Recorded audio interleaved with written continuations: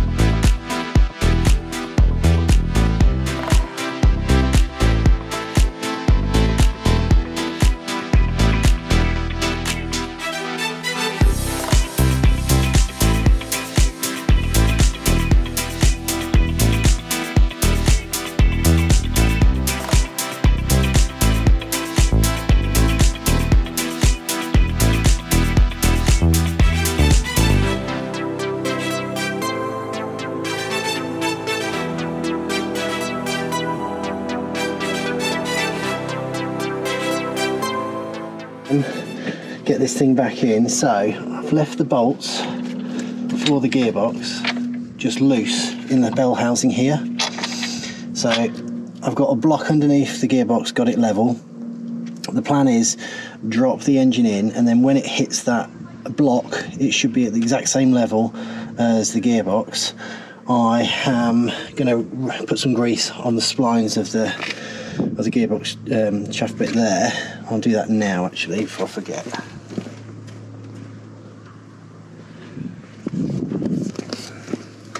Put some grease on there.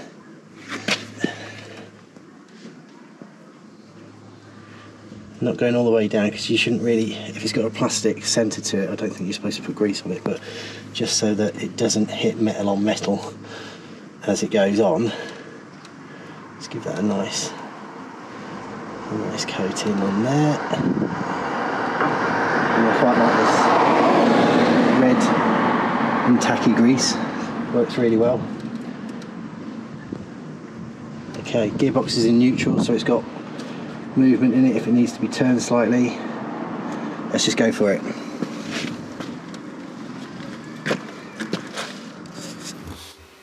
Okay, so here we go, let's get the engine back in the car. So at this point I realised that the bonnet was getting in the way, so I just marked out the bonnet with a silver Sharpie just to know where the bolts go and where the alignment was, so I can put it back in the exact same place. Took that off, it's quite nice and easy to do. Get the engine up, and this is where I found my first problem. So the engine was catching between the new clutch assembly and the water pump pulley. So I decided, after a little bit of fiddling around, to take the engine back out and remove the water pump pulley. This is quite straightforward. It's just 3 E14 Torx bolts, take the pulley off. And at this point I thought, well, I may as well put the engine mount back in place while I've got it at the right angle.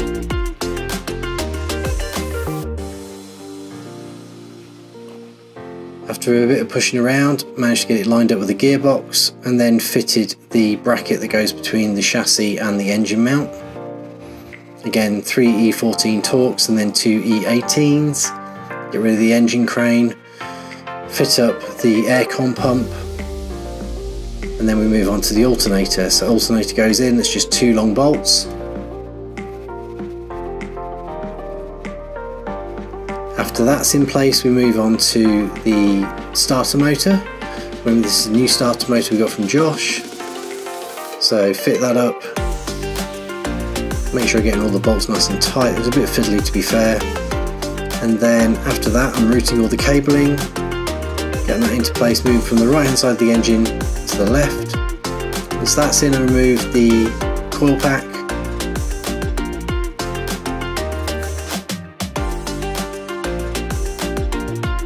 Fitting up the rest of the pipe work on the engine. And now we're moving on to the oil filter. So while I had lots of access, I thought I'd best change the old oil filter out for the new one. Took that out, no debris or anything inside there. The new one just clips straight into the housing. Placing the O-ring on top of there, and then tightening that up, not going over tight because you don't want to over tighten that. And then decide to remove the rocker cover. Okay, so next step before we put the inlet manifold back on is to replace all these gaskets. So I've got a gasket kit here, I'm going to use that. A slug? Where did this screwdriver come from, George? Is it in there? Yeah, it was just there. Right, okay. So use this to get into this packet.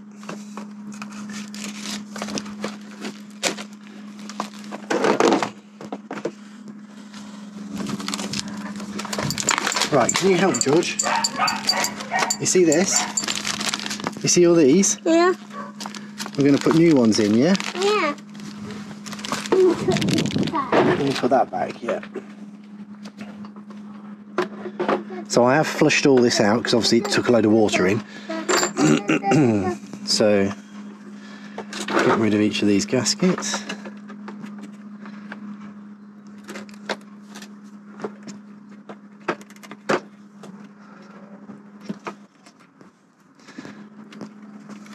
Daddy, someone's going to the park.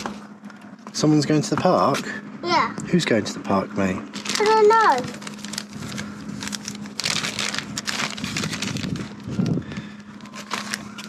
I get one of those. Don't touch the camera, buddy. Can I have one of those? You want to put one in? Yeah. Well, I'll do this one. You see what you have to do? Yeah. You have to push it back in. Good. Yeah, right. Yeah, I'll do this one. You want to do that one? Don't put your fingers in there, it'll get dirty. Let's see if we can find that one. I think that one's that one. You gonna do it? Yeah.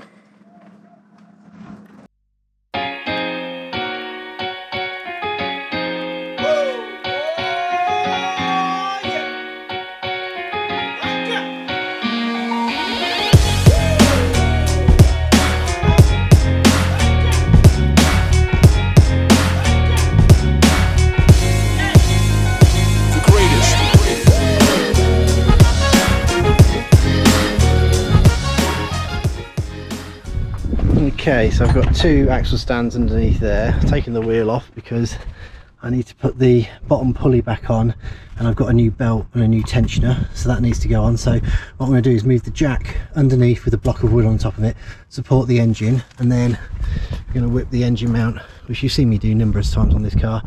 Whip those 3 bolts out, those 2 bolts, and then the engine supported by the jack. We'll take off this plate and then we'll fit up the new pulley. But before I do that, I want to get the inlet manifold in, and it's just about 1 inch off, so I need to drop it down, get that in, bolt that up.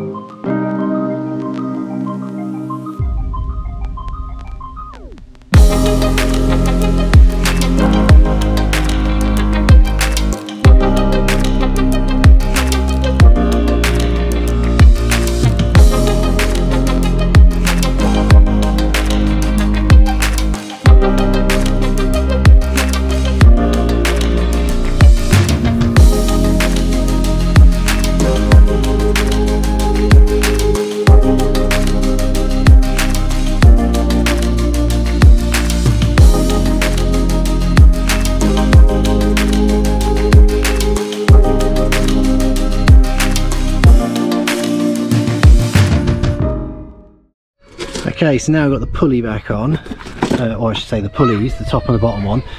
I was seeing if I could put this belt on before I put the engine back in, but because there'd be no alternator and no aircon pump, it was a bit pointless. Just a bit of a reference, this belt, if you bought the same one from Euro Car Parts, they were charging 40 quid for a belt, and that is just the belt. So I just shopped around online. Parts in Motion, massive thanks to them. This turned out to be, I'll put the prices up above, but I'm sure this was around about £14, which is what I'd have expected to pay. And then we've obviously got the tensioner kit as well. I think I paid slightly more for this one, so they're both the same brand. I think this was around about 40 quid, but as I'd never bought from them before, I got £5 off my first order as a promotional thing, so heck of a lot cheaper. That would have been 100 quid from Euro Car Parts. I mean, what a joke. So let's get this all on, and then the tensioner, I'll show you, bolts onto here, and then also up here, and then basically, sorry, no, and there, and then basically that's got a release pin on it that you pull out. I'll show you on the one in the box. You've got a release pin on here that you can pull. Now, when I got the tensioner that came with this engine, they'd undone the bottom bolt, which was not great, because if you've got the bottom bolt connected and the top bolt connected, you can get a ratchet on this, turn it, it will actually pull the tensioner down, and then I should have been able to get access to that to put a pin back in. So this way you do it. I bought a brand new one, makes sense to do so. That'll sit in there, and then basically you just pull that pin and it extends. Right, so I was really struggling there. I found the best way to get it to route. I loosened off and took out this bolt here from the bottom of the tensioner, then put the belt over, and now it allowed me to lift it back up into place to bolt it up. But I was faffing back and forth with that, and I didn't want to keep you waiting, so I just turned the camera off until I figured it out. So yeah, so it routes around the bottom pulley there, over the tensioner, around the alternator, up over the top. As you can see there, all in the tracks. And it doesn't have a direction on this one, I don't think. Some of them, they said there's a direction on it, so I've just put it so you can read the writing when standing this side. And then I say it all goes down there to the aircon pump. So I'll get that tightened up, and then we'll put the mounting bracket back on.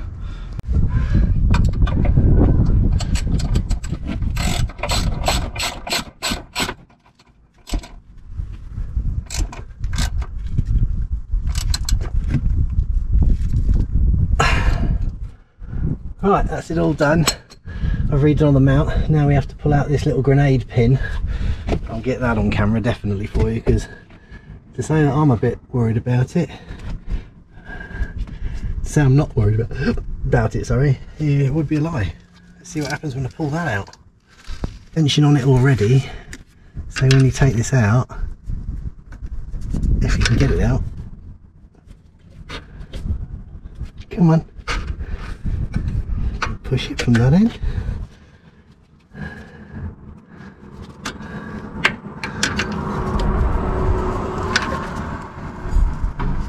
It's not coming.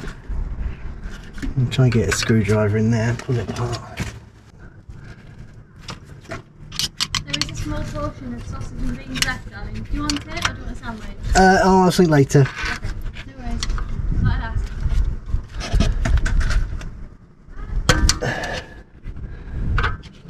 Yeah.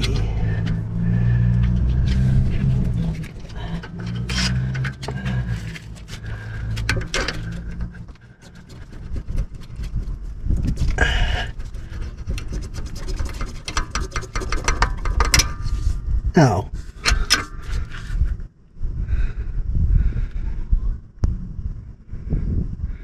How anticlimactic was that? I'm guessing that has now fully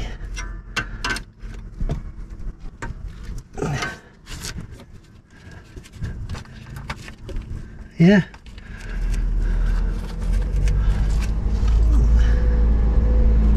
Okay, well, that's done.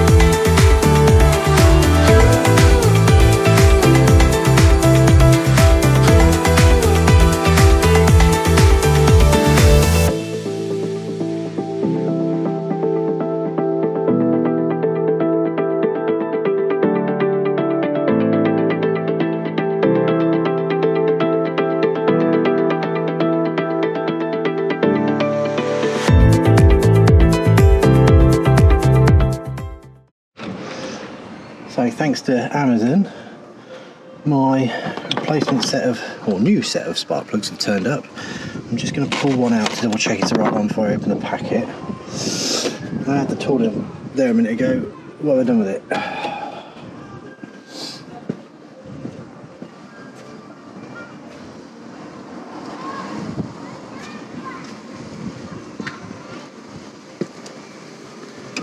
Oh, there.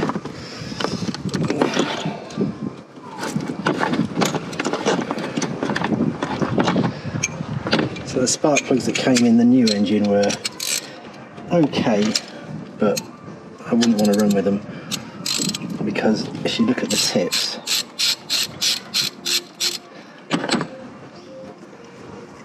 this one, you compare, I don't know if you can see because it's all steamed up, but basically they're very black. Let's check that's in focus. Yeah, look, very black. So we'll change it out for a new set.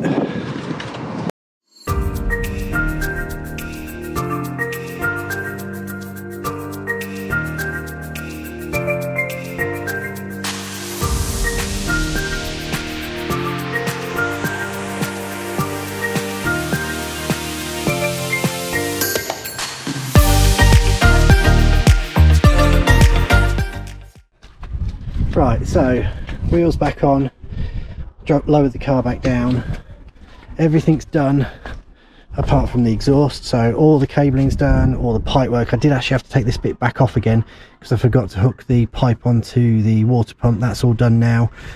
All the other cables are sorted, new air filters in, new spark plugs are in. Just need to now put some oil in it. So I managed to get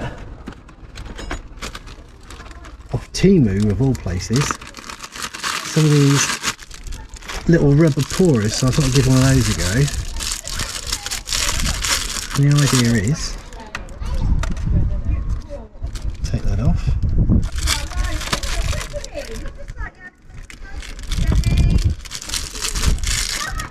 and then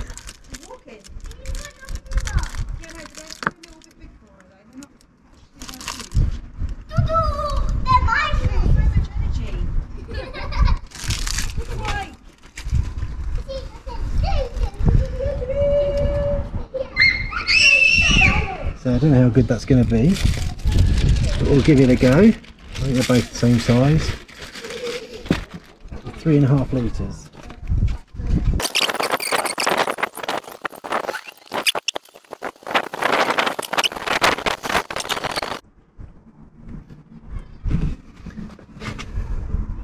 Okay, it should be around about 3.5. We'll let that drain down.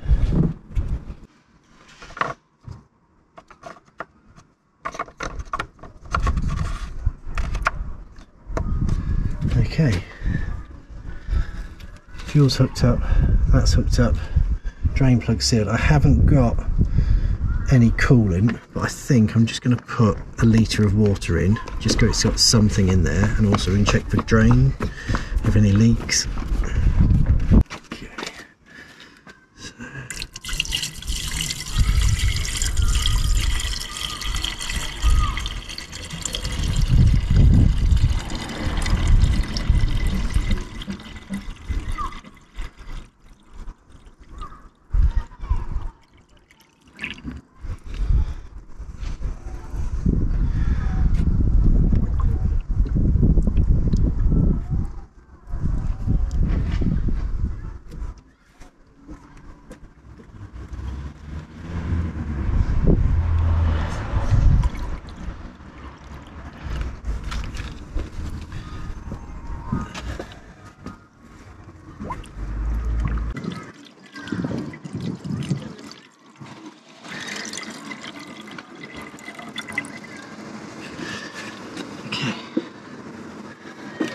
So, oil. Yeah, it's got oil in the sump now.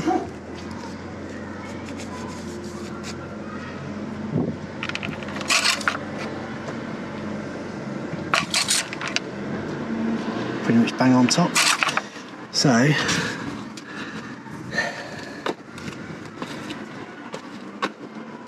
let's let's give it a start, see if it'll turn over. Just a general note, this is likely to be very loud.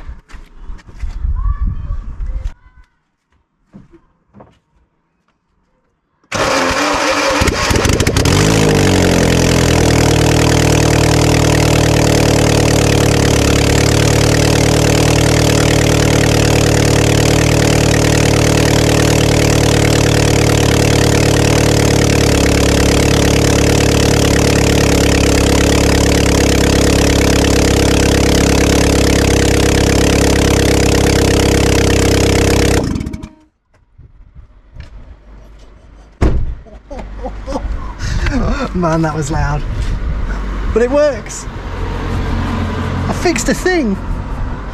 Oh, brilliant. Right, so we just need to get the exhaust sorted out. I've got a new centre section coming this week. Yeah, made up. That is epic. Actually fixed it. So I need to get coolant, need to fit the exhaust, weld up the cat where Ryan had a little mishap and cut into it, and then yeah, I'll check the leaks.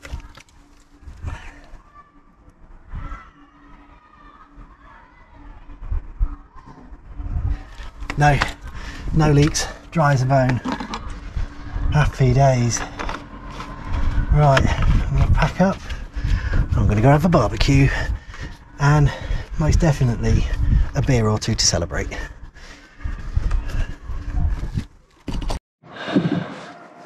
I'm buzzing about that. I'm really buzzing about that. So just proves to you that using information like this, like looking on YouTube, if you just take your time, and I always say to myself, break things down into little bits at a time, fix one problem at a time, and then by the time you get to the end of it, it's all done. So hopefully you made it all the way through to the end of the video. If you did, thank you very much. If you like what you saw, please hit that thumbs up. And don't forget to subscribe if you're not subscribed. And please remember to share with your friends, post on social media. You know, the channel's growing, not as quickly as I would like, but I'm really happy with it. You know, the comments I get from people are really, really positive, and you know, I enjoy doing it, and I just do the YouTube stuff alongside to kind of tell a story what we're doing. Love doing the work with George as well, kind of passing on stuff to him. Okay, he's quite young at the moment and just, you know, wants to just play with the tools and stuff, but you know, it's all experience for him. So yeah, we're going to get the exhaust sorted out. We've got to do the wing, and we've got to sort out that door lock issue. I need a Jubilee clip for the MAF sensor, sorry, on there, and then we can get this booked in for MOT, and it can reveal to me all the other money I need to now spend on it. But yeah, again, thanks for watching, and I'll catch you in the next one.